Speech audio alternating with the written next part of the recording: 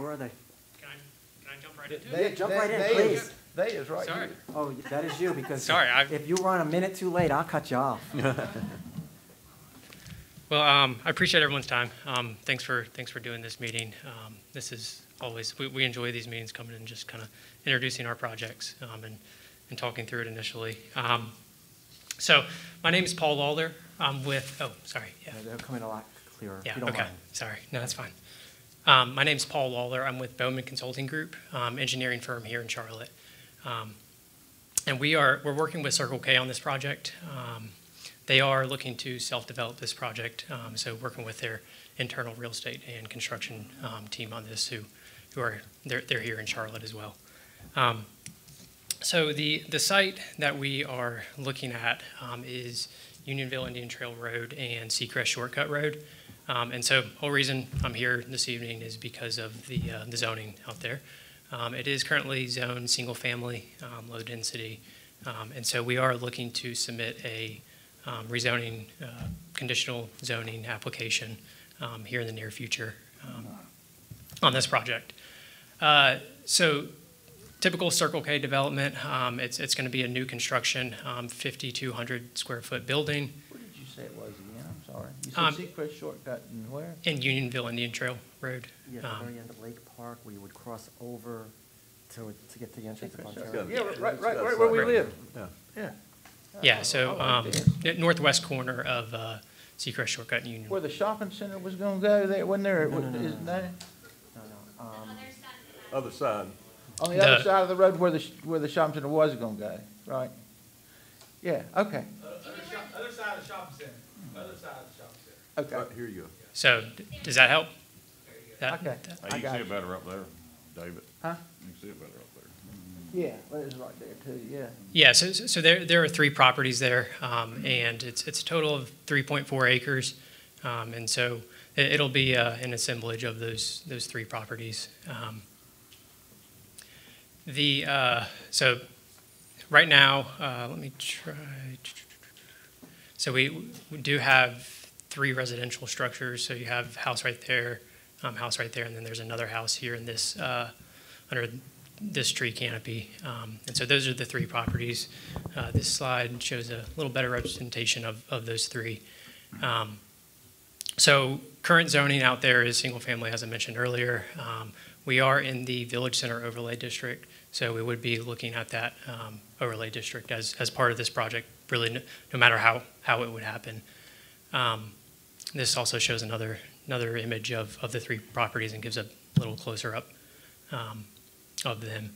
The adjacent properties are zoned, so we have general business on the southwest quadrant. So I think that's the property you were speaking to earlier.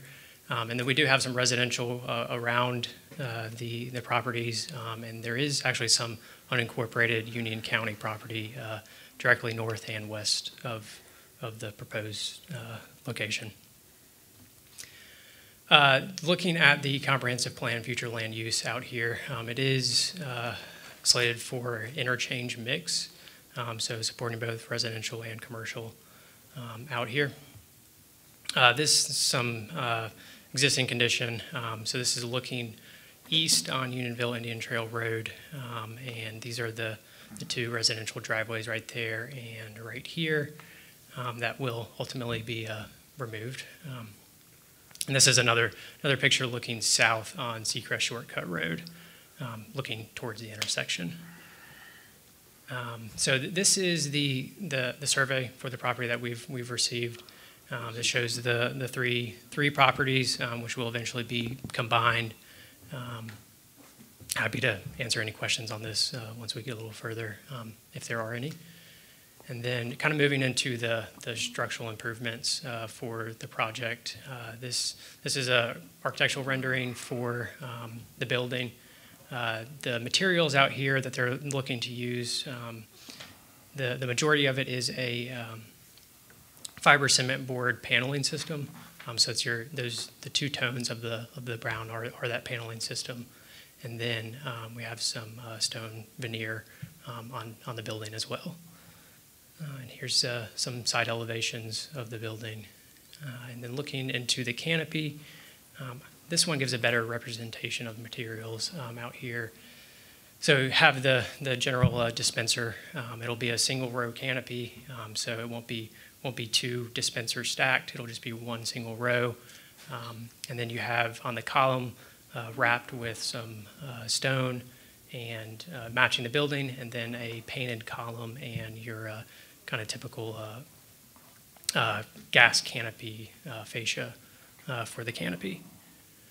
And so here's the site plan where we're at right now. We did kind of reach out initially. This was back late last year just to get some initial feedback from staff on this. And the first approach we took on this was, I guess, call it more a traditional layout for a convenience store with the canopy along the road and the building behind it. Talking with staff, they kind of recommended let's flip this to see if bringing the building closer to the road and putting the canopy behind it, which is more in line with the village overlay district. And so we looked at that, and honestly, it works great from a traffic flow standpoint. It works well with the access points, gets customers in conveniently and out safely. So we are happy, and Circle K is happy with this layout where we are right now. Just to touch on a few details. So building right here is facing the street, and going back to the elevations, the face, call it the primary face for the building, which is fronting Indian Trail Road, is going to have some material on there to represent a front. Now there won't actually be a door on that front because that is the kind of like back of house, back where the coolers are and where their mop sinks are and that kind of area. And so the main entrance will be kind of facing the canopy. And just to touch a little more on some of the site-related items, do have a dumpster enclosure that's over off here to the right, and then what's directly, call it northeast of the canopy, those are the underground fuel storage tanks. So those will be fully underground, as they typically are. And then there is a patio to the west of the building that has a sidewalk connecting to the existing sidewalk out there. To touch on two items that we've kind of been working on this project since the beginning. DOT, we've reached out to them back when we initially reached out to staff just to get their initial feedback. This plan right here does incorporate what DOT provided in their initial feedback. So they're looking for some restriping on Indian Trail Road to create that left into the site. And then in addition on Indian Trail, we'd be looking at a right turn lane with about 75 feet of storage. So you have a right turn lane in and then some striping to get that left turn lane into the site. And then on Seacrest Shortcut Road, their initial feedback there was that it would need to be a restricted access.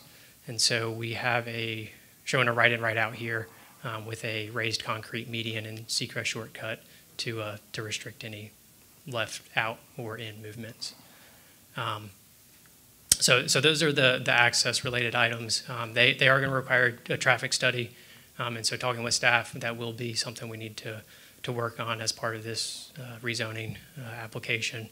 So we are looking to do that once this moves forward. The other big item on here is sewer. There is not gravity sewer available to this site. Union County they have two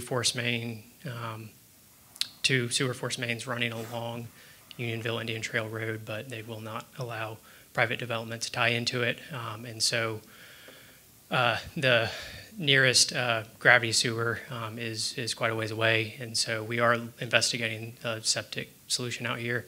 So we're running some soil evaluations on that to see if this site can support a septic system. So that's really what I had to talk through. Happy to answer any questions. Again, I appreciate the time. Look forward to working with you guys. Any questions? I just have a couple comments. You had me at convenience store, and I was ready to say, yeah, you know, I like the idea. I live near there. Do you like the idea of that being there? I do. And, the biggest question I've got is, my daughter the other day said there was a Circle K gas, and I corrected her and said that Circle K is not a gas company. Am I right or am I wrong? They do have their own branded fuel. See, she told me that, and therefore I was wrong, and I didn't really believe it. So, is that true? It is true that Circle K is a gas company. Yeah, they do have their branded gas that they supply to some of their stores now.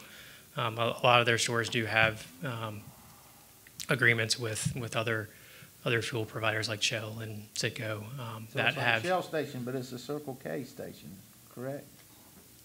Shell gas, but Circle K convenience store. That's what I was Yeah. looking for. Yeah. So I'm not wrong, right? I'm right. Yeah, their main thing is convenience store. So yeah, there you go.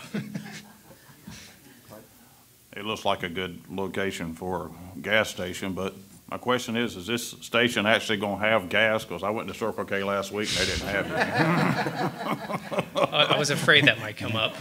I just wondered if you're gonna build it and actually have gas, you know, so I didn't know. Yeah, no, I think their performa But no, is in. it looks like a good design. Thank you. Okay, yeah. Any other questions, comments, comic routines? No? Okay, good, thank you. But I do have Oh, one Jerry? question. Yeah, go ahead. Since we have sewer here, can we put in septic? I didn't think we could do that. You made Brandy stand up. I mean, really? Sorry. That's okay. Good evening. Union County Environmental Health regulates that, so there's a lot around the land and how much you have, and our code dictates that all.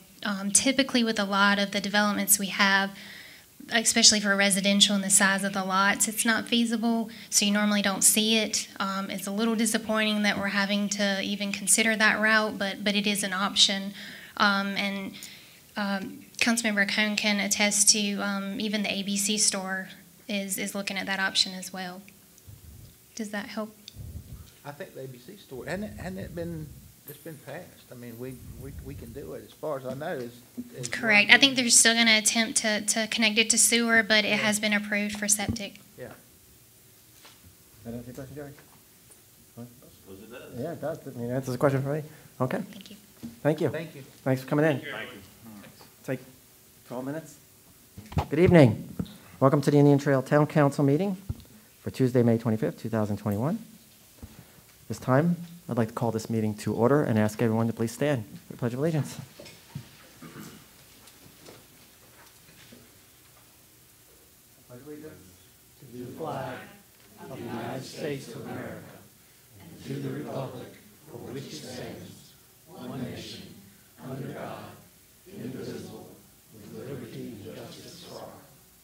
Everyone will please remain standing for a moment of reflection and silence.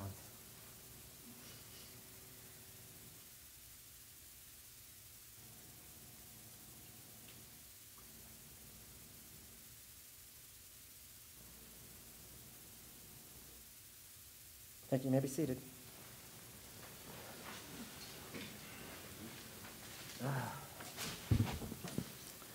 At this time, are there any additions or deletions to tonight's agenda?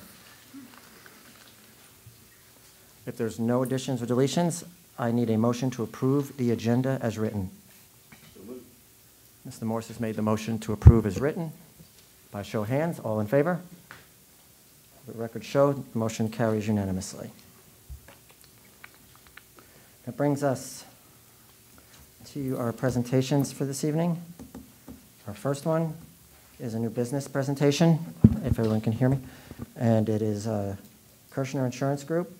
And Joseph Kirshner is here representing. If you wish to come up to the podium. Mr. Kirshner, this is a time we welcome new businesses to town and give you a minute and a half or so to talk about your business, let us know where you're at, and we welcome you to town. All right, perfect. I appreciate it. Am I able to take this off? Sure. Okay. All right, so my name's Joseph Kirchner. I actually own, with my wife, Kirchner Insurance Group, which is actually an Allstate agency. We're right on 4017 Old Monroe Road, right here in Indian Trail. We're kind of new to the community. We actually just opened up March 1st, but we do personal insurance, so auto, commercial, life insurance. We're excited to be here, network with anybody, anybody in the community, and we look forward to doing business with as many people as possible in the community. And where exactly are you located? Right about, it's actually a residential home that was zoned for commercial. It's right about 2 or 3 houses down from the Omega Coney Island restaurant on Okay. Old Monroe Road. It's that white building with the blue shutters outside. I know exactly So where it's you're been there talking about 2 years, but just took over March 1st. Okay. Yeah. Well, I'd like to welcome you I appreciate it. and Mayor. have you come forward as a appreciation for coming to Indian Trail. And on behalf of the council and people in Indian Trail, we'd like to welcome you, wish you many years of success, and good luck. Thank you so much. I Oh, she wants to take a picture of us, so.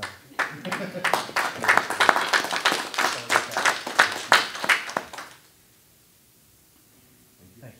Thanks for coming in. Welcome. I have a comment. Pick up a call. Pick up the phone. Yeah, well, but I have a comment. But before you leave, would you do, the State Farm jingle for us? I don't want to get in trouble. You know what? When she did the typo, at least it was Jared and not Jake. That's true. Like I said, I've been called much worse. So. Like it's like a good neighbor, State Farm. Yeah. There's too many jingles. Our second presentation is an agency donation request from the Sandbox, and Wendy Decker's here representing. Wendy? If you can give a 2-minute overview, and there you go. Absolutely. Thank you. Good evening. Thank you for giving me this opportunity to come tonight. My name is Wendy Becker, and I am with the Sandbox. So the Sandbox is a local charity that partners with families whose children have not only cancer, but life-altering, rare, and terminal illnesses. And what we do is we serve our families through an individualized care program. We get to know our families on a personal and a very intimate level, and we walk the journey with them. So what does all that mean? It means when they need nursing hours, we find them. If they need a second medical opinion, we get it. They need a day out to force that diagnosis to take the back seat, we provide it. And that may be just for mom, maybe for the whole family, maybe just for dad, whoever. We provide respite trips out of town, go to the beach, force that diagnosis to the back seat. We provide fellowship opportunities for other moms to get together because they're in the same boat.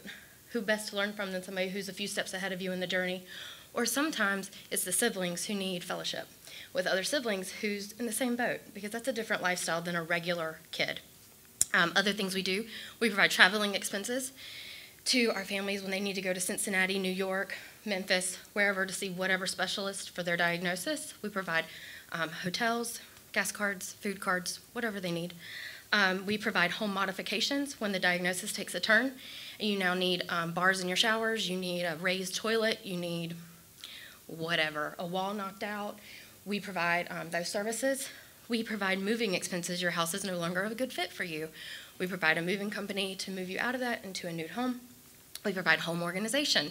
You get a new diagnosis, slew of medical supplies. We have somebody come and organize it for you so that you can give the best care to your child. We have a cleaning services that when your child, the most people who use our cleaning service, truthfully, is the people whose children pass away. That's the first thing they normally need, is they need their house cleaned before people come over and bring food and whatever. They're so embarrassed of their house. So we do that as well. So anyway, we provide all these things plus more through relationships that we have with partners in the community, businesses, and individuals.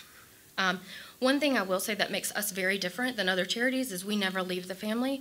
We're there forever. I just talked about when a child passes, we just transition that family, and we call them a hero family, but we still support them forever and ever. They never leave. We are not a one-and-done charity. We're more like a forever, and you have to kick us out. We don't leave. So that's who we are. But I'm here tonight to request funds for an event specifically for our families who are in Indian Trail. We have received several referrals from many of our partners who are in Indian Trail, and the language is always the same. I have this family, and they need the the sandbox. They need to be in the sandbox. So we would like to host a public picnic cookout in Indian Trail we would invite all of our families, but specifically we would be inviting our newer families that are located right here in Indian Trail. And we would have a fellowship type event, food, fellowship, games, entertainment, that type of thing. We would give everybody a special gift when they leave with household supplies, cleaning stuff, those type of things.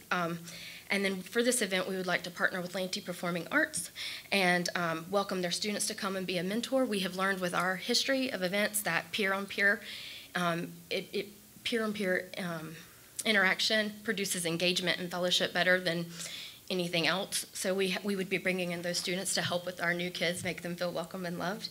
And I think that's everything in a nutshell. So thank you for this opportunity, and I just appreciate anything the council could do.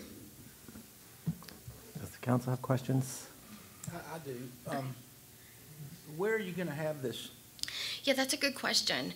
I'm not sure yet. I did do some research on the websites with the parks. I would want to have a conversation with the Park and Rec department to say what is the best, is a park the best place? If not, like I said, we are partnering with Lanty Performing Arts. They do have event space. We are also partners with Masterpiece Studios. They have space. Their space is actually side by side. So that would be an option as well. We have several different things, but I haven't secured all that because, you know, everything's kind of up in the air. How many people do you think might come? Or That's a good question. Our current count, we have received 11 referrals from Indian Trail residents, 11 families. That totals right around 50 people. If I invited other people, I would want to have around 100 to 150 people. Is it a money-raising thing too, or is it just? Just a fellowship. I'm just requesting funds to help cover the hard cost of the day.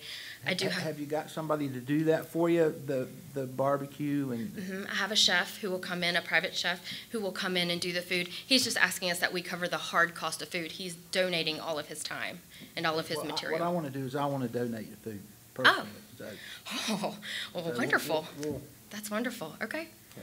We'll talk. Okay, yeah, we'll talk. Now, I don't know what the other does, but I want to do that part. Okay, that's awesome. Thank you very You're much. I welcome. appreciate You're that. welcome. It's a great cause. Thank you. Any other questions? Marcus? No, sir. Mike? No.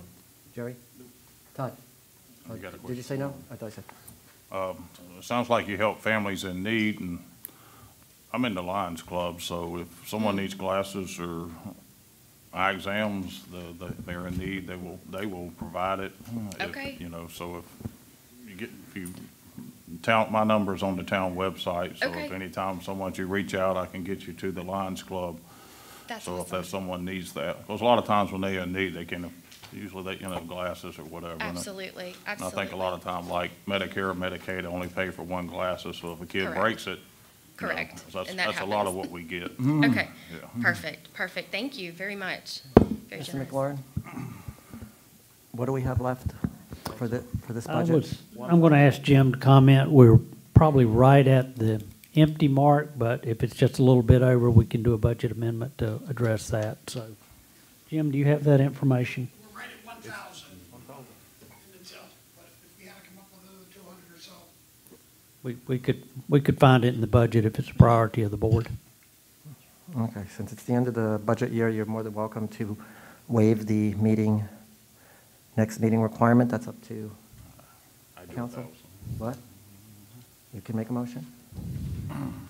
Okay, Anybody have any objections to that, by the way? I mean, I know the standard procedure. Anybody have any objections to waiving it? Or, sorry, just checking. That's okay, I already had that one handled. Thank you.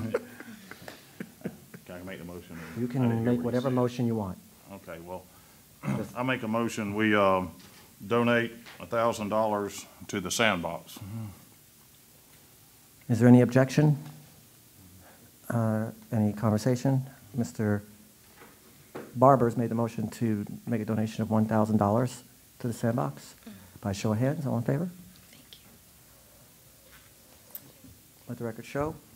That was unanimous. Thank you. You have my card. Thank you very much. You let me know where I can help you. I will. Thank you. When he's giving you stuff, get some for me, okay? When he's giving you stuff, get some for me, all right? Okay. From him. And Get it from him? Yeah. Yeah. Don't Yeah. listen to him. Got it, If- food for you, got it. When your event takes place, I will send an invite to all of you. Thank you read my mind. Thank you. Thank you. I better get a lot more barbecue then. Oh, don't worry, I don't eat barbecue. Right, next is another donation request from Ms. Laney. Not an unfamiliar face here. Hello, my name is Grace Laney. I'm 14 years old, and I go to school at Porterage Middle School. I am very involved in my community.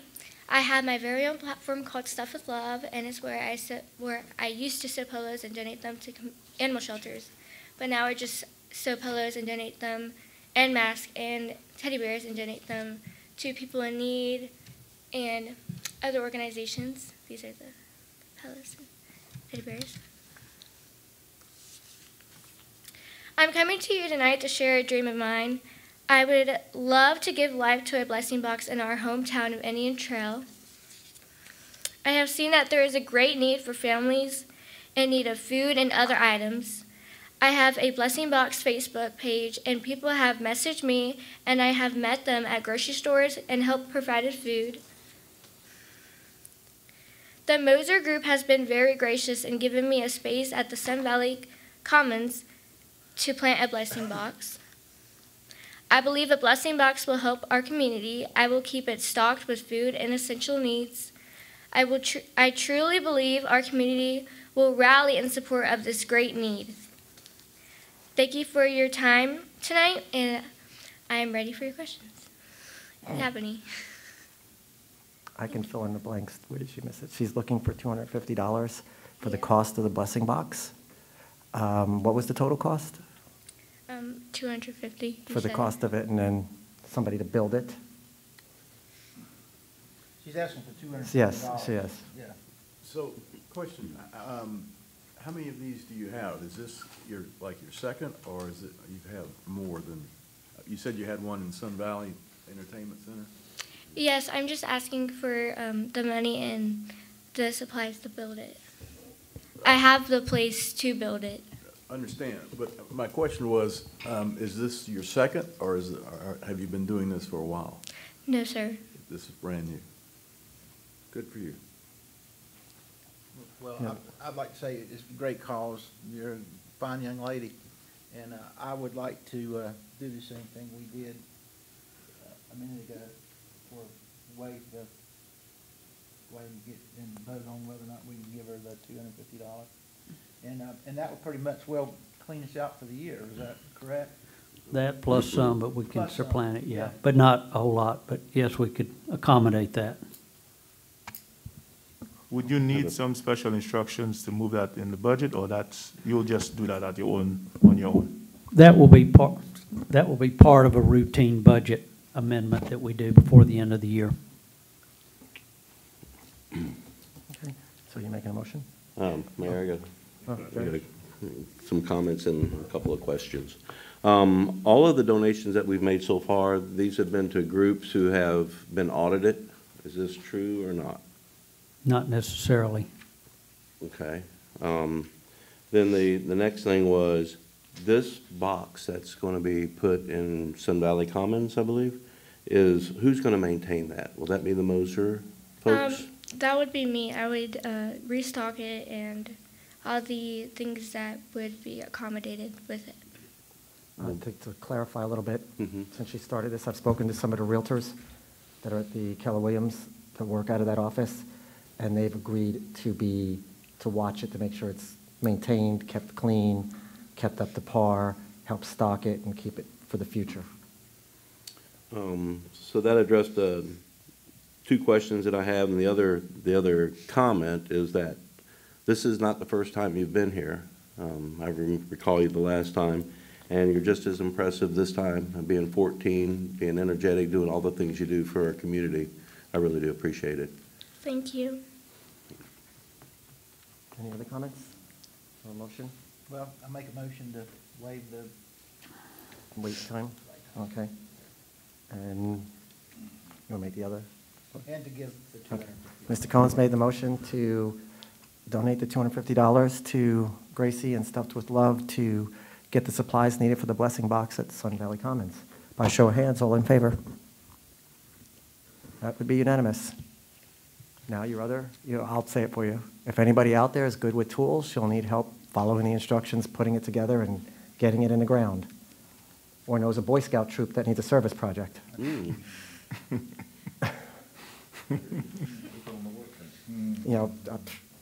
I can't hold a nail and drive a hammer, so I can do one or the other. Thank you, Gracie. Thank you. Okay, that brings us to public comments. I will open, wait, is that right? Public comments, yeah. I will open public comments and say thank you for your interest in communicating with the Indian Trail Town Board. Comments will be recorded and can be heard on the internet. Please note the following rules when addressing the Indian Trail Town Council. 1, each speaker has 3 minutes to speak to council. 2, please elect one speaker for groups whenever possible regarding the same message. 3, comments should be directed to all council members and not to specific individuals. Speakers are to remain respectful with reasonable standards of civility. Anonymous emails will not be read. Written public comments will be read for a restricted period of 20 minutes. Then emails will be noted as opposing or supporting. Any grievances regarding staff should be communicated to the town manager or town attorney and not aired in this forum. Meeting facilitator may discontinue or disallow the speaker to continue if rules are violated. All documents provided will become town property and will be available to the public. That being said, Wendy, you've already spoken with the sandbox. Patrick Chang.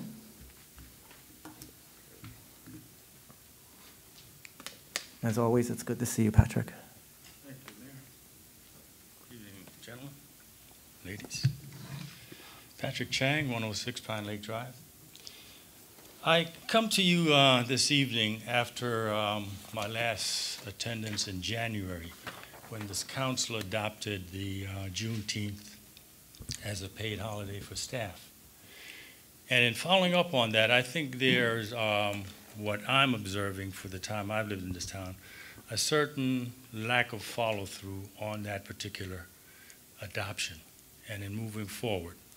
So I'm here today to talk about an area that I have a lot of expertise in, which is diversity.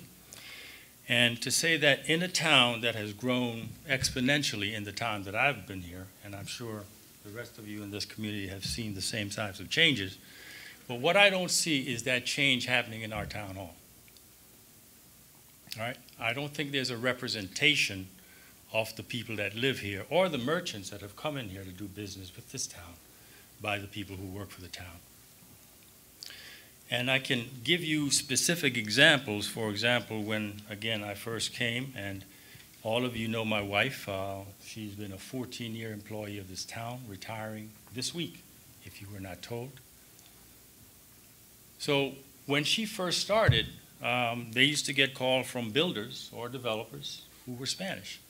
And you need to know, again, that a large number of our present residents and business owners are of Spanish-speaking descent. My job at Porter Ridge High School was a Spanish teacher. So Roberta would call me to basically interpret for those merchants. I haven't seen any change in Town Hall since then. As a matter of fact, what we're witnessing is a decline in the number of people of color that are working at the town. And I'm going to bring this to the town's attention because this, I think, if you're all members of the credit union, you may receive this particular publication. On the cover are a number of individuals who are working with municipalities here in North Carolina. The very first woman on this cover is a friend of mine, and she was the multicultural coordinator for Mecklenburg County. She has now left and gone to California. But there is an organization that is here that I'd like to ask if anyone on the council or within the town itself has ever heard of GARE, G-A-R-E. and it stands for Government Alliance on Race and Equity. There's also a website called I think it's allianceforrace.org. And the whole purpose of this organization working with municipalities is to make sure that these issues that I'm talking about get some prominence and some discussion. Thank you for your time. I have much more that I could say, but I will adhere to the 3-minute time. Thank you, Patrick. Dolores Rogers?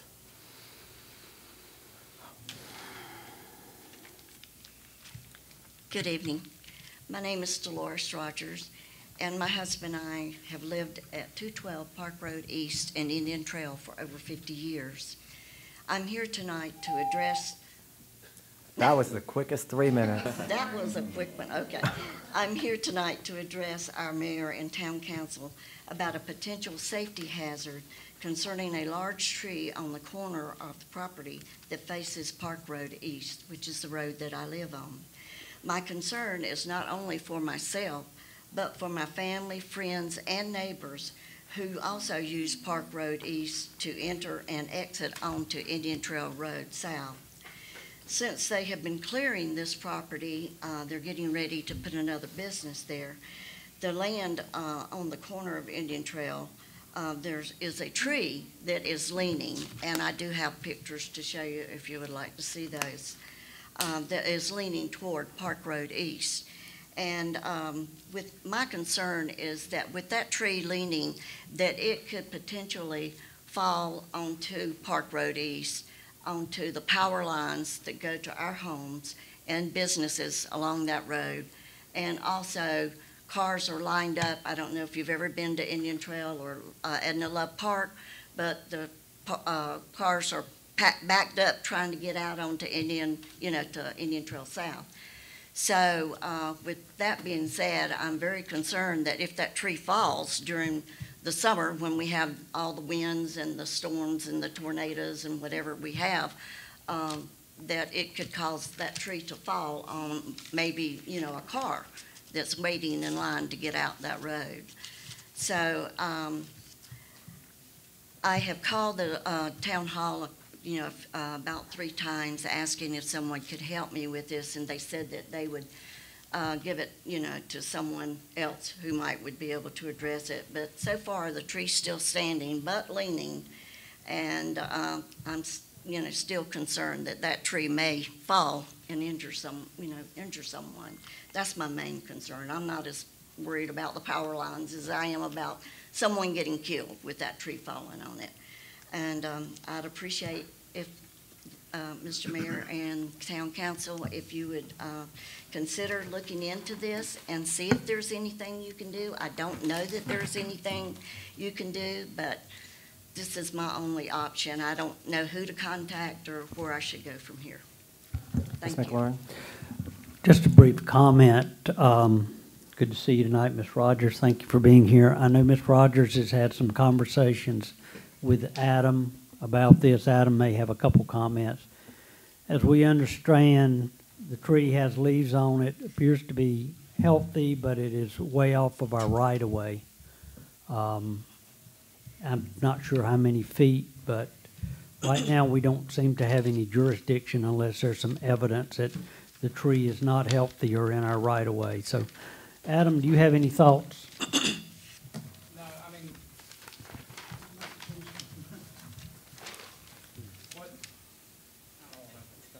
what Mike said is true. I mean, so we've gone out and looked at it. It is probably 100 feet or so off of the edge of the road. So our right-of-way on Park Road is only back of ditch, so it's only about 20 feet. So we don't have any jurisdiction to go on the property and cut it down for any reason for that. It does, when you look at the tree, it looks like it could be leaning. I don't know if the tree grew leaning or if it's, that way now that we can see it more. And that's why I told you on the phone that I don't know that for sure because I've never seen the tree until they cleared the houses off the property. I've lived on that road, so I've seen it. Well, one thing, if I could add one more comment, Mr. Mayor. I think one thing we probably could do as a courtesy is reach out to the owner to make them aware of that tree and ask them to take a look at it. Would it be possible, Hayden, to have our Union County arborist take a quick peek at it? So we, as the town, cannot ask the arborist to do that. They As a only- drive-by?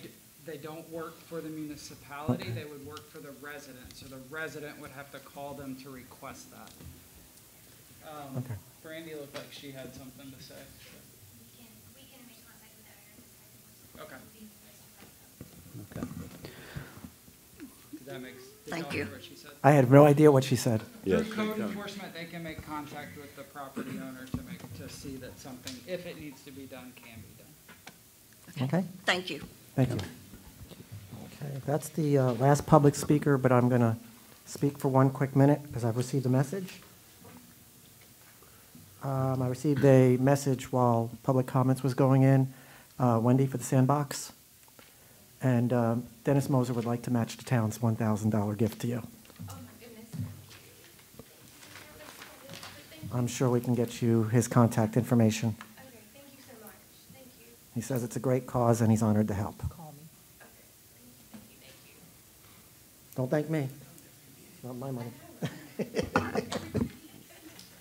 At this time, I'll close the public comments. Does council have any feedback to any public comments? By the silence, that would suggest that means no. That brings us to Captain James and a law enforcement update. Welcome, sir. Good evening, Mr. Mayor and Council. I won't take much of your time. Really don't have anything for you. Everything's going really good. The updates you got from Friday night, I'm pretty much going to leave those as he is, other than he was reopened yesterday by the fire marshal after making a great deal of some of the safety changes that were asked of him. And other than that, right now, we're in good shape. Any questions I can answer for you?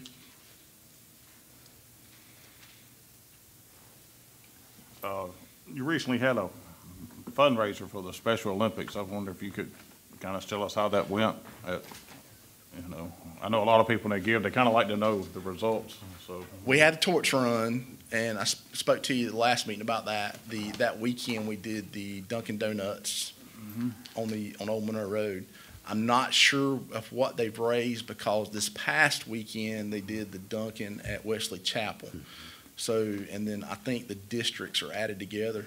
So like Union County Dunkins will all be added together for the fundraising part for Special Olympics for the month. And then it'll be, I guess they tally that at the end of the month. well, that car looked full of stickers, so I think y'all had It a looked good, day. didn't it? Yeah, I was trying to draw pictures on it with the stickers, but it didn't never work out. I wasn't much of an artiste in school. Well, that's good you had a good. But it did. I appreciate everybody's support too that did come out to support it because we did really have a good turnout. Any other questions for Captain? Thank you, sir. Thank you.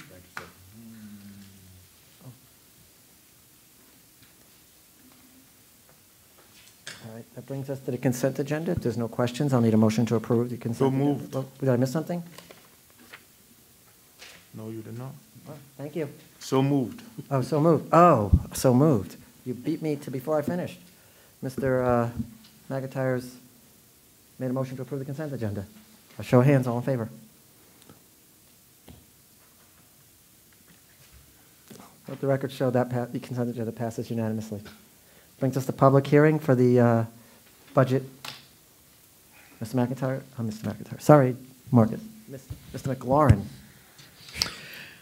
This is the first budget I've done with this council, so what I'm going to do, if it's okay with you, is I'm going to give you an overview. Many of these slides you have seen before, and so I'll go as fast or as slow as you would like me to, and then we'll open the public hearing, and then you close the public hearing.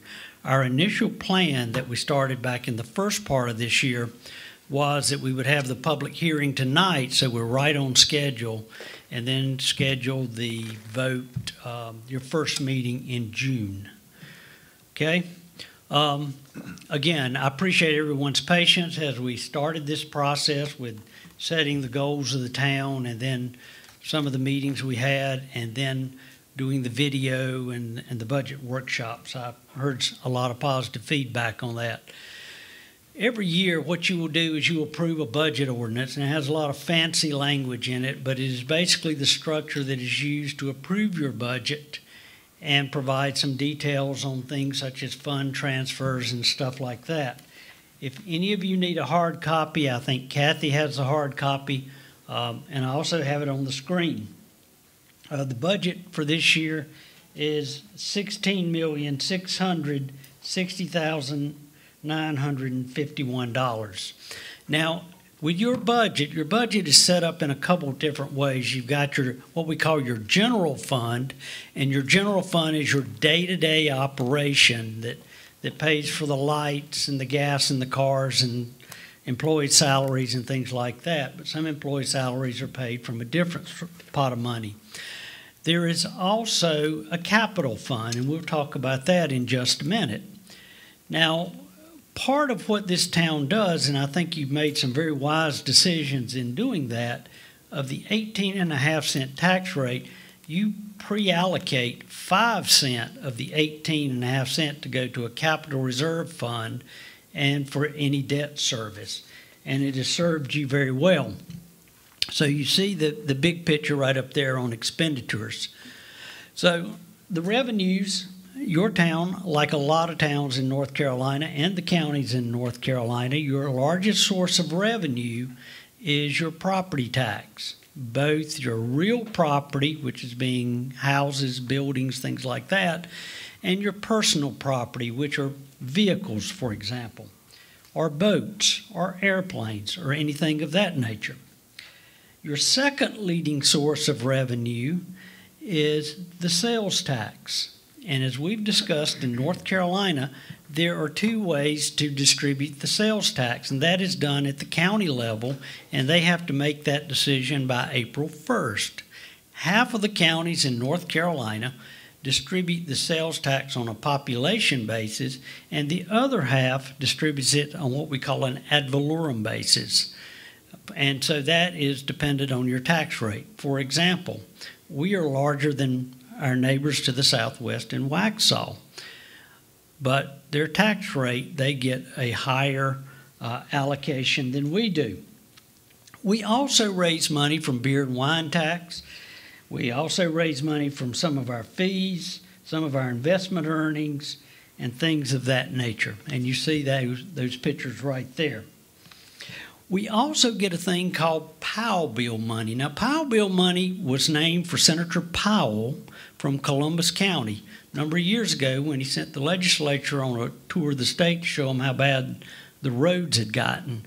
And so that money is when you buy a gallon of gas, part of that money goes to the Powell bill fund, and that is based, we get our allocation twice a year, and that is based on the number of street miles, town street miles that we maintain, and we can only use those for streets, sidewalks, and things like that.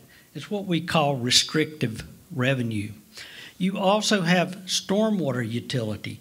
That money is based on a stormwater fee that we charge, and it can only be used for stormwater projects.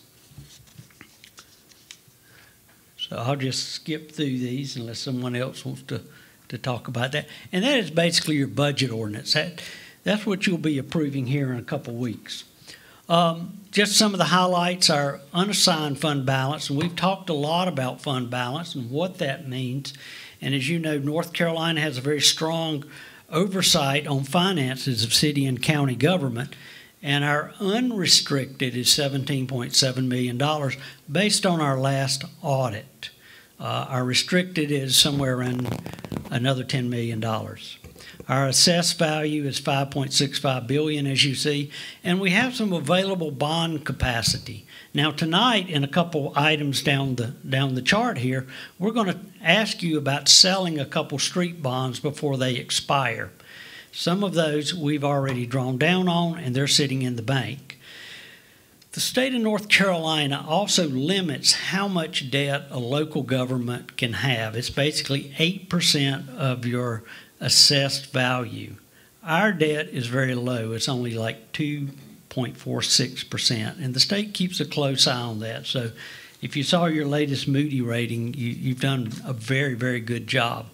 Administration, you see that there. That covers the various salaries and benefits.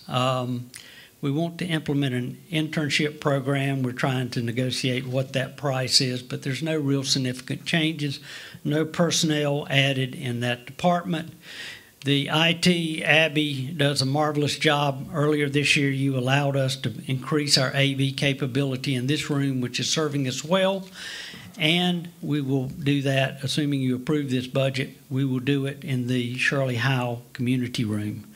We're also making sure that our IT components are up to date. We have the latest, greatest security so that hopefully we will not be hit and held hostage.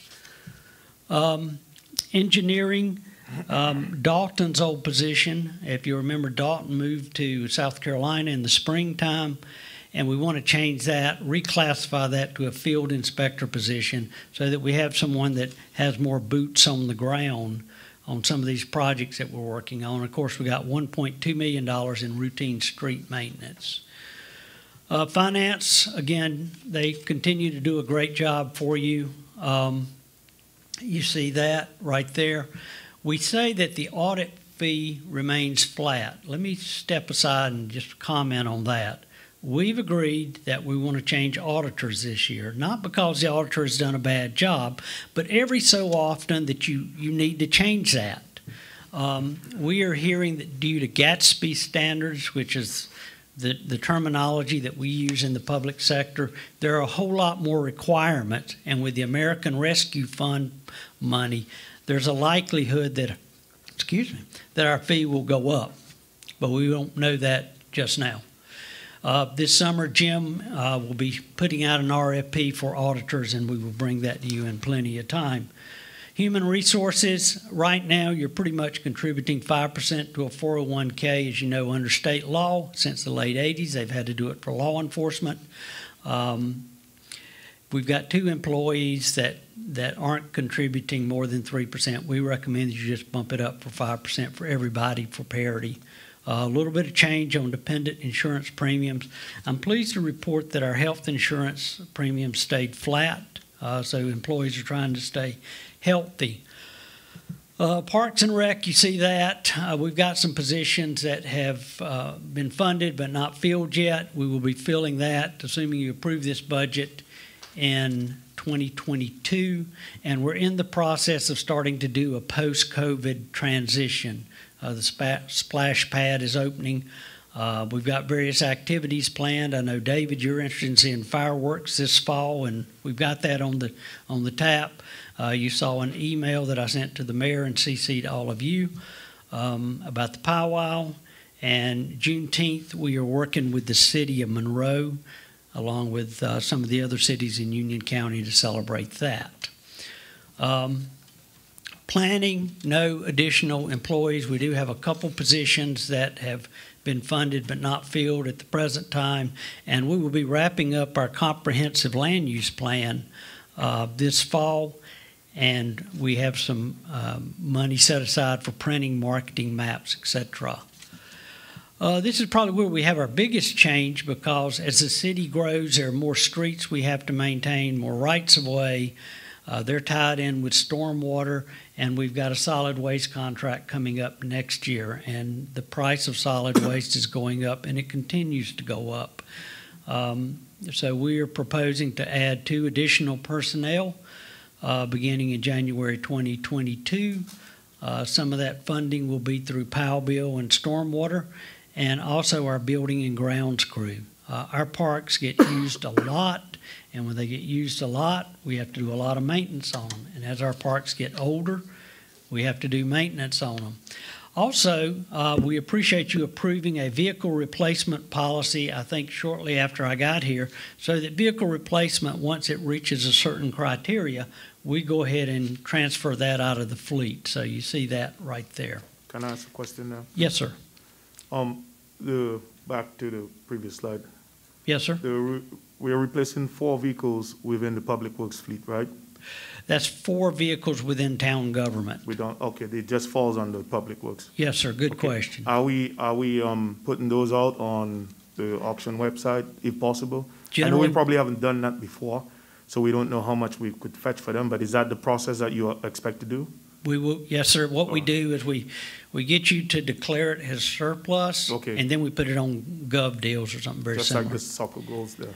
And as we move forward, at some point, we want to look to see if we can get a grant to do electric charging stations, but that's something that I have a personal interest on, not that I own an electric car. I got 2 employees that do, but this is something that Adam and I have talked about because this is the coming thing. All right, let's see, where was I? We've got routine equipment that we just need to replace because in our world, we want that vehicle to start up each and every time. We want that lawnmower to start up each and every time. We want to maintain it well because if we don't, what we run into is downtime, and we're too busy to have downtime. Notice in this slide, the last bullet point I said, not included in this request is a generator for town hall. The impression I got from this board is that y'all would like to see the generator added back in, so we will do that. Adam and I have also talked about trying to look at doing some highway lighting on US 74, but we don't have any money in there for that. Just kind of a personal comment, 74 is a heavily traveled road, and at night it's in my personal opinion, kind of dangerous, but I'd hate to have a flat tire there. Some of the other things, and you'll see this in the capital improvement plan, is a new public works facility. Councilmember Barber has asked us to look at the 11-acre site off Monroe Road, and Adam will have a report on that. The Union County Sheriff's Office, you see that budget figure right there. We're looking at proposing an administrative from 2 part-time to 1 full-time. The county will match that with a part-time, so we'll have 1.5 folks there. Add 2 patrol deputies, and then add 1 sergeant. The sergeant will supervise the 4 traffic deputies, and you've seen reports on that and what they're doing, along with the 2 community deputies. Remind the board that we have 84 HOAs in this town. That's a lot of HOAs. And I can tell you from my personal experience where I live is that community officer is a very important conduit to the neighborhoods when something goes down. So we also, these are the capital improvement programs we have talked about. You see the stormwater projects, these are fully funded. We are still showing like $1.9 million for phase 2, and I will move through there. The biggie issue that I want to talk to you about on this slide right here is the IT Complete Streets. That is going to be a very important project for this town. And so as we move through that, I strongly recommend the board approach that strategically thinking long-term. This is and I'm wrapping up, Mr. Mayor, trying to talk as fast as my voice will let me. Our capital investment program summary for 22-23. That's just an overview of those. Some of those are already funded. You see the funding sources coming from there. And what you will do is when you approve your budget here in a couple of weeks, we're going to ask that you approve the budget and approve the CIP for FY22 only. Now, the capital improvement program can be changed and adjusted throughout the year. I promised you that this summer we will roll out a complete 5-year plan so we can start to begin that discussion. And with that, if there's any questions, I'll be happy to try to answer it. So just for clarity, your CIP is non-binding. It's just a plan. Correct. Essentially. If you Correct. need money spent for whatever project, you will come back for authorization from us, Right. declaring the source, and so on, right? Right. I think the budget ordinance kind of goes into some of that language. Just want to make sure that, Sure. people looking will understand that. All right. Anyone else? Todd? And you want us to approve the budget and the capital improvement plan at the same time? They're separate votes. They're going to be separate votes, but it's going to be the same day. but we would ask that you do that on June 8th. And in between now and June 8th, I think, we want to reach out to you, or through this message, I'm reaching out to you. If there are some questions you have or suggestions you have, I would love to hear them so we can try to work through those. I know you and I have had a conversation or two, and but it is non-binding, and so. Kind of like more time personally. So Okay. just my suggestion. Okay. Anyone else? Jerry? Nope. Okay. Thank you, sir. There's no public comments, so I'll close the public comments. And I guess we'll close the hearing then, correct? Open it, get an open hearing, right? Close the Yeah, hearing. open, and then there's two choices. Since you're going to delay the vote till the next meeting, you could continue the public hearing in case there's any citizens who would like to speak prior to your vote at the next meeting, but that would be at the discretion of council. I would support keeping the public comments open until the next budget. That way, if residents do have a question, and that's just me speaking for myself, other council members can chime in, but in the event anybody in the town, any of the residents have a concern or question, I think it'll be a good opportunity for them to raise that there. I don't have a problem with that. I agree. You okay with that? Todd? Mike? Yes. You okay with that? Yes? David? All right. Keep the public comments open till the, June 8th, yeah, so we're just going to continue the public hearing till the June 8th meeting. that we will do, what you said. Thank you. Thank you, Mike. Yes, sir. Brings us to Old Bank, Truist Bank contract. Mr. Wadowitz.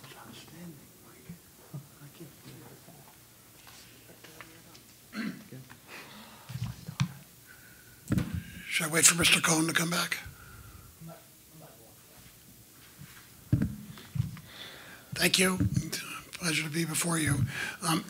Again, after a thorough RFP process we talked about, it was very educational. We have 5 great banks in Indian Trail. Based on the recommendation we gave you last, we're recommending Truist Bank to stay with them. It's enhanced services, so we're getting a better financial arrangement for the next 4 years. So I'm happy to report, and I thank you for your support. Well, that was quick. Any questions for Mr. Wadowitz? Yeah, I do. Go ahead, David. Mr. Cohen. I'd just like to say you do a great job, and thank you for doing all you do. Thank you. Yeah, we're lucky to have you. I'm going to ask the council, please, when we have comments, to raise your hand so I can acknowledge you and not be rude to each other. Thank you. Mr. Yes, Mark. McIntyre. Yeah, Mr. Wadowitz, you said that it's an agreement for 4 years? Yes, sir. Is that a contract that we're signing with them, or we just have, Yeah, there'll be a contract. so if we break that contract, would we be fined, or, I mean, I'd have to double check on that. you don't have to, I just Okay. was that wondering, all right, okay, you're good. Okay, there's no other questions. We need a motion to approve Mr. Wadowitz's recommendation. Thank you. Did you have a question? Over. So moved. Okay. You make a I'm waiting for somebody to make the motion. now you get, Mr. Cohen's made the motion. Said raise your hand. Oh, you were pointing. You got me, Marcus. You're just using both hands just to mock me. Sorry, I have both. I didn't want. Mr. Cohen's made the motion by show of hands. All in favor? That motion carries unanimously. That brings us to American Rescue Plan Fund. Mr. McLaurin, did you get your voice ready again? This is just information, correct? No, sir. Action required. In case you hadn't heard, we're getting some American Rescue money, estimated to be about $11 million. It's coming from the state. Don't know exactly when it's going to be here, but it's coming from the state. One of the processes that you will need to do is you will need to have a motion vote to accept that money when it comes in. Right now, we don't have a budget for it. That will come later in the process. So the only thing now, if for some reason that money should come in on June 28th, and it's going to be in 2 payments, we've been told, we would need to have an emergency meeting to do a budget revision just to account for that money. But tonight, we would just want you to vote to accept the money. That's all I got. So just accept it tonight, more information to follow. Correct. Thank you. Okay, so then we'll just need a motion to accept the $11.6 million from the American Rescue Plan. Mr. Morris has a smile on his face. That doesn't happen very often. That's right. Um, I'll make a motion to take that money. Mr. Morris has made the motion to accept the $11.6 million. 11.7, please. 11.7. Let's Thank be you. specific. That's what I was looking for. I couldn't read that. You didn't 'cause raise your hand, Mark. I was not. Oh, I'm sorry. No, You- no, that's fine, because I was looking at him when he did that. Yeah, I couldn't even look down. The smile smacked me in the face. By a show of hands, I need a motion to accept. I mean, see what you did to me, Jerry? Let the record stand, Mr. Morris made the motion to accept, and the council agrees unanimously. Okay. That brings us to authorization to sell. Now, here goes. Now you're putting us into debt. Go ahead, Mr. Okay, ready? McCollum. A few moments ago, I told you when we did the public hearing for the budget that they had some bonds I'm going to ask that you consider drawing down. If you remember, you approved those back in 2011. You got one extension, and your extension's expiring in November, and it takes about 3 months to sell those. We've had various discussions with folks, and our recommendation is that we draw down not all of the Old Monroe Road bonds, but, let's see, 4 million. 4 million, thank you. 4 million of Old Monroe Road bonds and the 2.5 million of the general street bonds. Okay, we don't know when Monroe Road's going to be done, but we need to go ahead and do it. Now, I mentioned earlier about the state control over our finances, and the LGC just won't let us do this on our own. We have to go through them, and they sell those bonds on Tuesday, and I think they generally do one sale a week or something like that, and it has to go through the LGC board for authorization. They recommend strongly that we also hire bond counsel and that we hire a financial advisor, okay? And that falls under the manager, and we're going to hire Parker Poe. Parker Poe worked with you last time on this. We're also going to hire DEC Associates. Okay, stands for Doug Carter. Now, I've known Doug. I met him in graduate school back in the 80s. He used to work for the state treasurer, then he was Charlotte's finance manager, and he's had his own shop for probably 20 years now. LGC gave him high marks. We met with him. His fee was the lowest of the two we looked at. He gave us a list of cities that he does work in, from small towns like Holden Beach to large cities like the city of Charlotte. All the background calls that we made gave him high marks, and his fee, I think, is less than half of what you paid last time. So if I can get a decision on what you want to do with the bonds, we'll move on. Any questions? Marcus? Mike? David? Jerry? Todd? Okay, then we need a motion. I'll make a motion that we approve drawing down $4 million of the Old Monroe Road bonds. And I'd also like to make, do we do them one at a time? One at a time, please. One at a time? All right, Mr. McIntyre's made the motion to draw down $4 million from the Old Monroe bond money. By show of hands, all in favor? Let the record show that was unanimous. Mr. McIntyre? I'll make a motion to approve drawing down 2.5 million of the general street bond. Mr. McIntyre has made the motion to draw down $2 million of the general street bond. I think it was 2.5. Was it 2.5? 2.5? Yes. 2.5. It's those little numbers that'll get you every time. 2.5 million, are you agreeing? Yes, 2.5 Okay. million. Okay. I can state it again if you need for the record. Okay, portion. State it again? No, that's fine. Yeah, I'll make a motion to approve drawing down 2.5 million of the general street bond.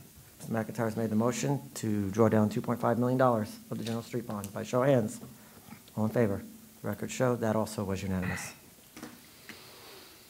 Mr. Kramer, you're up. Grand Marshal Review and Selection.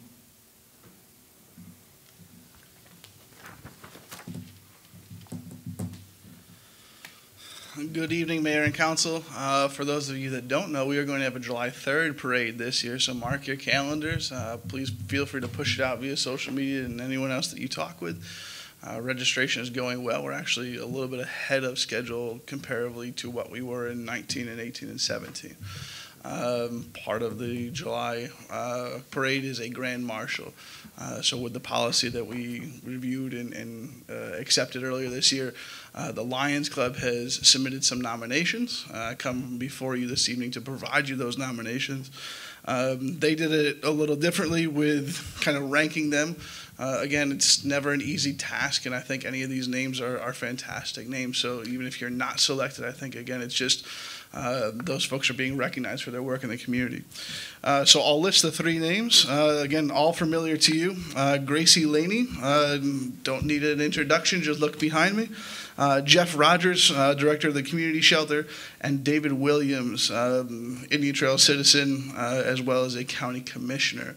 Again, based on what the Lions Club submitted, the first name, Gracie Laney, was their preference. Again, council has the opportunity to digest this, discuss it amongst you, and then select a grand marshal. Typically, we do this in another fashion, but because we made the decision for the parade late, what we're asking is that discussion happen this evening and a selection happen this evening so we can move forward with press releases and other things that we have to do.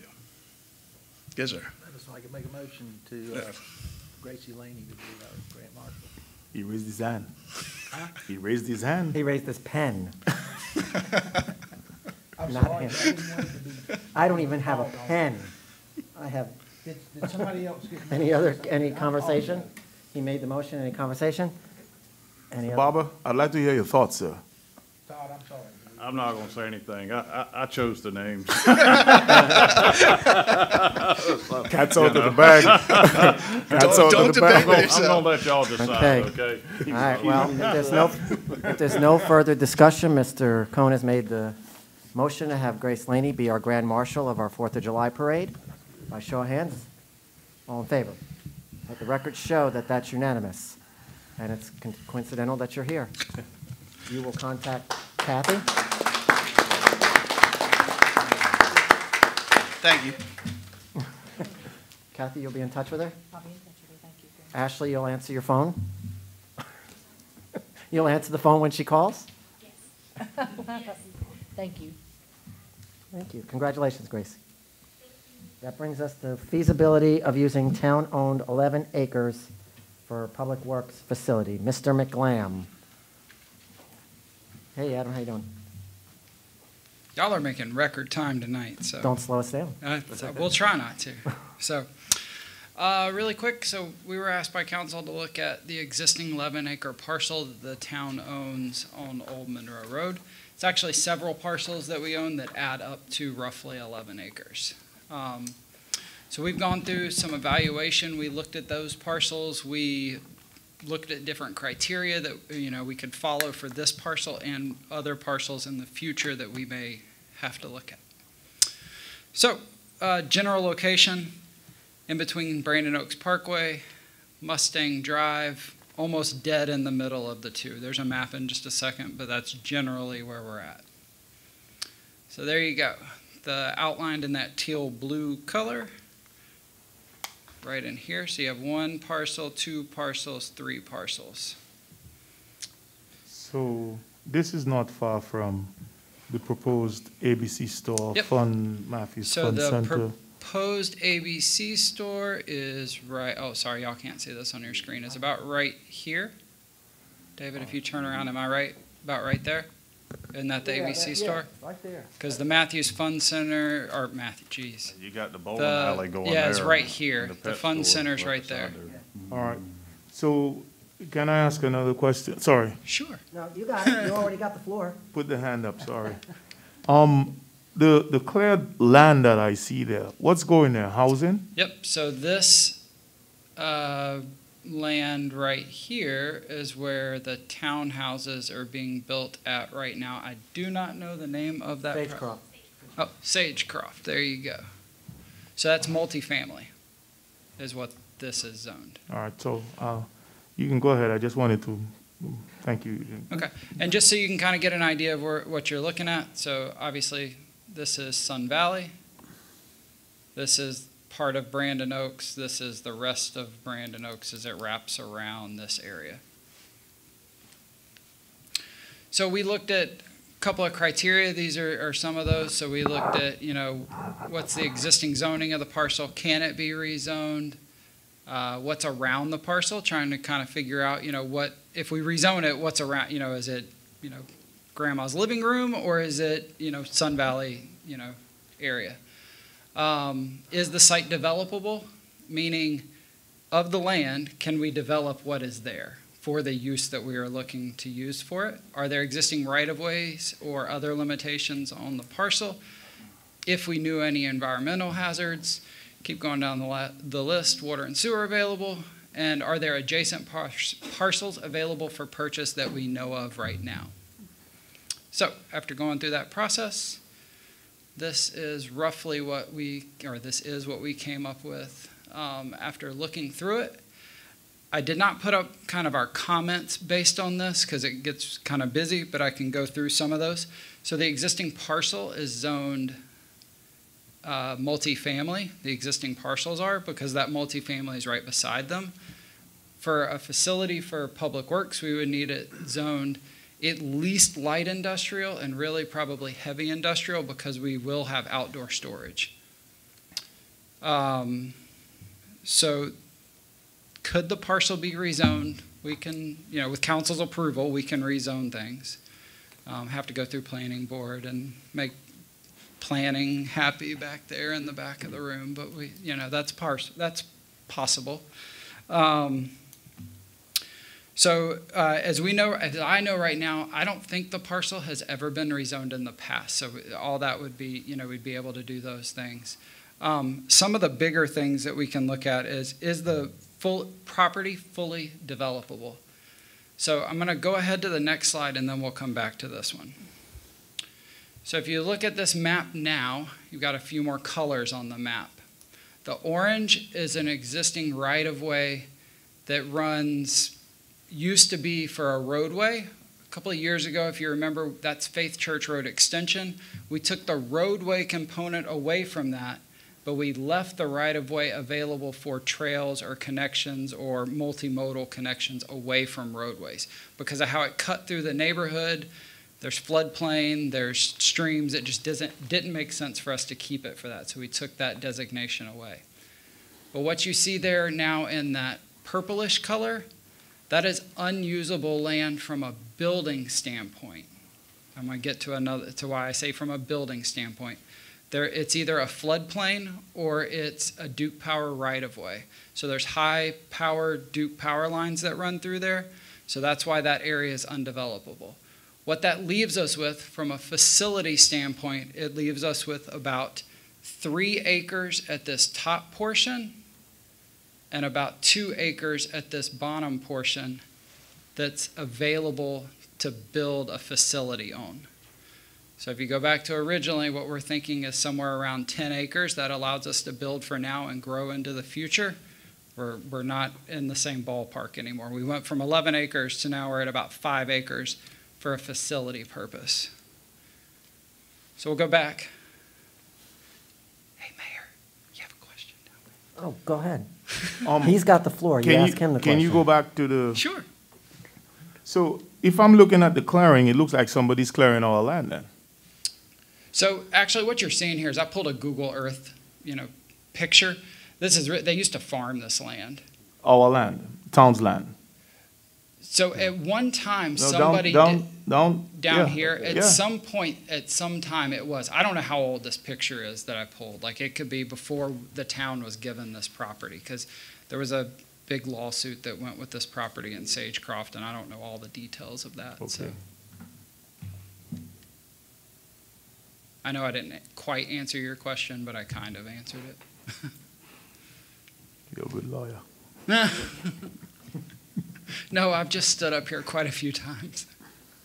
The other thing that I'll say is, while the parcel's not that great from a public works perspective for a facility, it is still valuable to the town. It could be used for parkland. It could be used, I mean, y'all could choose to sell it to somebody if they came to you and wanted to buy the parcel, because to a developer, it could be used for different things at different places. It could just be used for open green space, just to have, a green piece of property in the town in the future. I'm trying to look at my notes while y'all kind of think of more questions and make sure I didn't miss anything. Well, I want to ask a question. Sure. Yep. He's got the floor. He calls on you. Okay. You've already said you need 10 acres and you only have 5 acres. So, I mean, what are we talking about? I mean, why are we still talking about it? If this is what if that's what we need and we don't have half of it, then. Because it was property that the town owned. It was the biggest piece of property that the town owned that didn't already have something built on it. Well, I understand that, but we didn't realize too that you couldn't use half. We kind of on the top end dropped off from the ability for us to be able to use it, but we did have to go through a process, so it was a good process. It actually got us some criteria now, so when we look at other properties, we can try and compare apples to apples the best we can. And another thing too, I don't know what can be built on it. It's not very far from Monroe Road, and I know how much land costs on Monroe Road. I mean, could you, if you could build somebody could sell it. Yep. I know what I know what a lot there to put about 1.5 acres is about $750,000. So I'll tell you, one of the problems that makes it hard for a public works facility is if you actually look at it, it has no frontage on Old Monroe Road. So we'd have to get access through, which the Sagecroft development did build like they needed to. We could tie on to that frontage road that they kind of built for their property to get off the property, but we don't have access straight on the road. Who owns the lot in front of it? Is Sagecroft or is that? Yeah. I can speak to that to some degree. I think if I could suggest to the council is maybe where the discussion needs to go is we don't want to use this property for a public works facility. And I can talk a little bit more in a global sense about Park and Rec under the manager's update. But with the consent of the council, I want to share with you a little bit about the access issue and one of the solutions that might be out there. So you're talking about from a public works standpoint? The access issue you're talking about is from a public works standpoint? Not necessarily, no, okay, sir. Because he still doesn't have enough. Yeah, to David's point, that's exactly. Mike's point, which is, I mean, we don't have to beat the dead horse, man. It's dead. Yeah. We can't put a building on there. There's no frontage. I mean, I would say let's just, speaking for me, not you guys, but speaking for me, I'd say let's just move on to the next thing because there's no reason to belabor that point anymore. Yeah, I'm good. We could close this discussion and bring it to if you would, for better for the council, just come back at another meeting on the agenda, just put the land on there and say, look, these are, actually have it prepared, these are possible uses for the town to discuss and the obstacles to overcome. We just, not just shoot at the hip tonight. Yeah, let me make one. Well, that would be my question is if it's not suitable for the public's worst 10-acre wish list, then, do we sit on the land, let it increase in value, or do we look at what it is good for and decide if we want to put it to use? I mean, where it's at, it's obviously going to increase in value. So, I mean, I guess from a town manager standpoint, that's the feedback I would be looking for. If it's not on your, if it doesn't fit your 10-acre wish list for public works and, I don't know, I mean, what public works is behind the building over here? Not even on an acre, so. Right. So then you want 10 acres, so it's kind of a big increase, but, but if that don't fit your wish list, then, and if we don't have access to Old Monroe Road, then yeah, I guess, I don't know about everybody else, but I'd be interested to know, did we sit on it or what's it good for? I don't think, I don't think that's what we're discussing though. No, right that's now. that's I think off topic later, tonight. That's a later discussion. I think That's fine. I want to make one comment that will tie into that larger discussion that we can have with the council. And I'm going to ask Todd Hunsinger to make sure that I'm right. We've got a developer that's wanting to develop, I think, this property right here. Is that correct, Todd? Yes, sir. And one of the problems, because of the size of his development, or her development as the case may be, they have to have a second entrance, and they don't have that. They would be interested, as I understand, in talking to the town to see if we would give them a right-of-way through our property, which they would then tie into this neighborhood over here. So obviously that's, as we start to look at that discussion about what to do with the land, we at least need to have a feel as to whether we're interested in giving them a right-of-way. And if so, certainly one of the minimum criteria would be they would have to build a road to our specification. But, you know, that's going to be something that y'all need to talk about. We'll be happy to schedule probably a closed session to talk about that. Please do. Okay. Thank you. All right. That's all I got on that. We're good. Are we down to manager's report, sir? That's what I think is up next. I kind Okay. of lost my agenda. Yeah, it is. It is. Thank you, Adam. All right, just several items here. Sent you out a memo, I think it was this morning. And again, we're not asking for a decision on this right now, but we would ask you to look at this at your next meeting. Because of COVID, we've had some reduction in park and rec revenue. We all know that, but probably most impact has been on the type of services and expenditures. Met with Hayden and Jim the other day. Hayden says, hey, I've got this money here. We've got these needs out here. What do you think about trying to do a budget amendment to maybe reallocate some of this money in the two parks, or at least Crooked Creek, so we don't, you know, impact the bond sales that are already driven? And this was the list he came up with. I can comment on this list if you like, or else I can give it to you for information and say that come June 8th, we're going to ask how you would like to see that money distributed, if you would like to see it distributed at all. I think it's pretty self-explanatory. If you have any questions outside this meeting between now and your first meeting in June, please, you know, let me know early and often. Does anybody need a copy of my memo? Yes, sir. Okay, I'm sorry.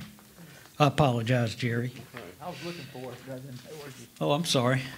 I'm embarrassed now. Don't be. Everybody did get the email, right? Okay. Yes. All right. I got this. I'm sorry. Okay.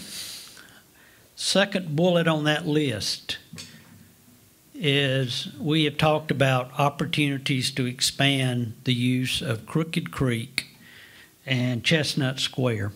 We know about the wetlands issue. We know about the desires for soccer fields and fishing ponds, and we know that we've spoke to someone about expansion, and that's not in the cards right now. So we've asked Land Design to come out, take a look at it, you know, give us a proposal on what we can do in that park. Now, I don't know if you're familiar with Land Design, but they are simply the best. They have been in business for a number of years. They have offices all over the country, but they do quality work. They worked with the county on their latest park and rec master plan. A number of these parks around Mint Hill, some of the other surrounding towns, they were behind it. So once we get that proposal, we'll take a look at that. In the event that there are not development opportunities, we'll need to look at trying to get some more land for parks. And I'll stop there unless there's any questions. I do have one. Yes, sir. The 182 is from this year's budget that we just, talking about the Parks and Recs, the 182K? That is from the current year's budget, Current year's correct. budget. We Yes, just want to reallocate those to these items Yes, there. sir. Yes, sir. Okay, thank you. Yes, sir. All right. You asked me about the American Rescue Plan, and we attended a webinar. And in the memo, you will see the 7 categories that they've got. We have to obligate the money by 2024, and we have to spend it by 2026. Now, if you look at those 7 categories, we had a discussion afterwards, and some of the things you don't have on your memo that I'll run through very quickly that we think the money may qualify for, subject to confirmation, is covering the cost of your public safety workers, maybe partnering on some water and sewer issues, for example. They don't have money in there for streets, but if you have to replace a water or sewer line, then the argument can be made you can pay for some of that cost to repave the streets. To building, we may be able to use some of this money for doing our building to make sure that the air quality is as good as it can be. Working with nonprofits, promoting economic development, maybe some downtown revitalization, assisting folks who have lost jobs, etc. So where we are right now is we just got this information in the last few days. Staff and I will be meeting over the next couple weeks and trying to come up with a basic sketch idea of what we think the council may be interested in, and at the appropriate time we'll bring it back to you for your decision. I'll be happy to answer any questions. Just one, when did the money have to be spent by? Was that 24? 26. 26. And $11 million is a lot of money, but if we use it, for example, if we could use it to start to replace some old water and sewer lines, that would go pretty quick. You know, if you could do it on your downtown revitalization, that could be some good things too. Several of you have asked me where we are with the water and wastewater agreement with the county. Yesterday, we got the county's comments back. We are meeting Thursday with the towns in the county to kind of walk through that. I'm optimistic that we will come up with an agreement. Right now, we are not at the stage of talking about allocated capacities or stuff like that. I'm sorry it's not moving any faster. We turn our comments around pretty quick, and I will keep you in the loop. If you have any questions that you want to ask me, you know, feel free to pick up the phone, call me, come by to see me, and I'll tell you everything I know about it. Memorial Day, Monday, 11 a.m., Veterans Gardens, right out front. Hope you'll be there. I will be there. And if you're attending, that would be great. The last thing, it's not on my memo, was a couple months ago, and I want to thank Marcus.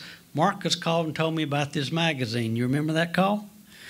And you did a great interview. The mayor did a great interview. We bought an ad in the magazine. This goes out far and wide, and we're in the county section. And so one of the things we want to do with our economic development effort is to get our name out there to people that are looking to locate here. So I want to thank you and you for taking time out and for doing that. Marcus, thanks for introducing me to this guy. We also have an ad. I have a copy of the magazine for each of you, and I think the Union County section starts on page 40. That's all I've got. Karen, you're up. Don't charge us for the time that you're fumbling through your paper. Just do it randomly. I'll go first. Marcus will go. I'll go first. Marcus. I have no comments. All right, we'll go. Mr. Morse, work our way in. Well, normally I would not have any comments, but I did want to thank Ms. Rogers for coming in and bringing that to the attention of the council and the staff. Regarding that tree, I'm sure the town will do what we can. And as far as Mr. Chang, I've known Roberta for many, many years, and I'm happy for her retiring. I was hoping Patrick would stick around at least to pass on the message of a job well done to Roberta. I really like that lady. And then this past weekend, I was Saturday. I was out doing some chores, and unfortunately, there was an accident right there on Unionville Indian Trail Road at Plyler. And to the point that was being made earlier, I did see the deputies that they were on site within 2 minutes. And then But I did see the deputy struggling to communicate with the Spanish-speaking people that were involved in the wreck, and they were looking for somebody to help, interpret. So, maybe that's something that, that the town possibly should be looking at, is a, dual language employees perhaps. I'm not sure how that works out, but that would have been something really convenient for the deputy that was out there at that scene. And, but as far as hiring decisions and whatnot, I'll defer to the town manager on that. Y'all have a great night. Thanks. Mr. Head. Ditto. Mr. Barber. Thank you. Yeah, I want to wish everybody happy Memorial Day, and thanks to all those that served and gave the ultimate sacrifice for our freedom. I do want to thank and congratulate Pam Good on the Public Works Employee of the Year. Congratulations to her. Great job. And also, I want to thank Troop 276 is having a Super Eagle banquet next week, and the town is giving all of them an award of recognition. And so I want to thank the 8 Eagle Scouts, congratulate them. It's Cole Fornes, Stephen Sagaz, Andrew Stewart, Joseph Hartman, Walker Hudson, David Voss, Aaron Ross Fortson, and Nicholas Spector. So congratulations to those young gentlemen. They all have to do an Eagle project, and those Eagle projects greatly enhance our town, and anything from a trail to a flagpole, they do all kinds of great stuff. Anyway, so congratulations to those young men, and everybody have a blessed evening. Thank you. Mr. Cohn.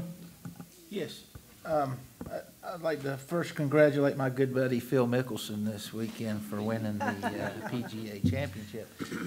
If you saw it on TV, it was fantastic. And, anyway, I called to congratulate him, but he didn't answer the phone, so anyway, it didn't matter. But anyway, no. Also, this weekend, I want to say that I'm sorry that I missed the dedication to the Shirley Howe room downstairs. Shirley's very special to this town, and I'd like to just read what I had written for her, because I do think the town is very blessed to have Shirley as that we had her. I wrote, what a great day that we can celebrate dedicating a room to someone who did so much for our town. Shirley not only lived in Indian Trail, but loved her town in a way that only Shirley could. She enriched our lives by working so hard to make our town a better place to live, work, and play. The room will always be a reminder of what a true leader is and should be. She led by example and made our town and world a better place. It was an honor to serve on council with her, an even bigger honor to call her friend. Shirley, you are missed but never forgotten. This room of remembrance is the town's way of saying thank you for your unselfish love, your unforgettable great spirit, and again, making our town a better place. What a great honor for our town hall to have a room named the Shirley Howe Room.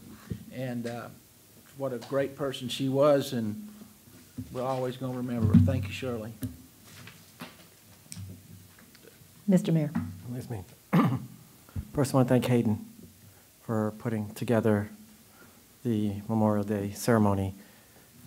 With a lot of restrictions being lifted for COVID, Hayden had to work at super light speed to make all these events coming up happen within this year, this being our first one.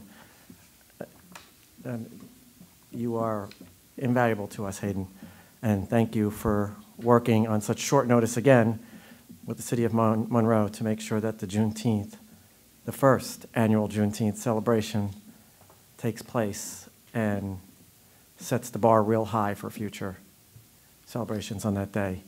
I don't think many of us realize how hard Hayden's had to work just to make all of this happen so quickly. Thank you, Hayden. And congratulations, Grace, for being the Grand Marshal.